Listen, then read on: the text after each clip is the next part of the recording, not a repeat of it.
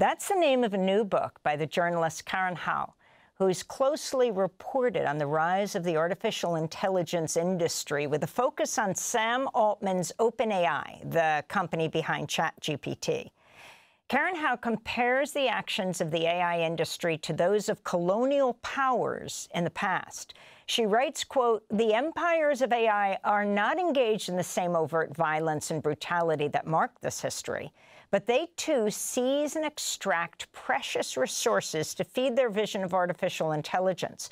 The work of artists and writers, the data of countless individuals posting about their experiences and observations online, the land, energy, and water required to house and run massive data centers and supercomputers," she writes.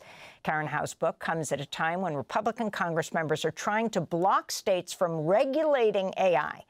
The House recently passed Trump's so-called Big Beautiful Budget bill that contains a provision that would prohibit any state-level regulations of AI for the next decade, in a major gift to the AI industry.